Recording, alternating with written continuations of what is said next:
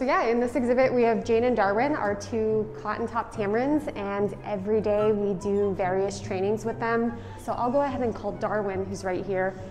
Darwin, come. Good job. Jane, come. Good.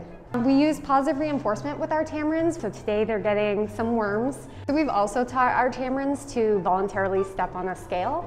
This is really important because for such a small primate, we want to make sure we get regular weights on them.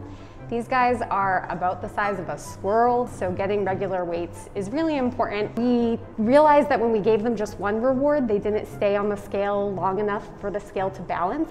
So I'll go ahead and call Jane first. She's straight ahead. Jane, scale. Good. And they especially love this behavior, not only because they get 3 different rewards, but they usually get to pick their rewards in order of their favorites.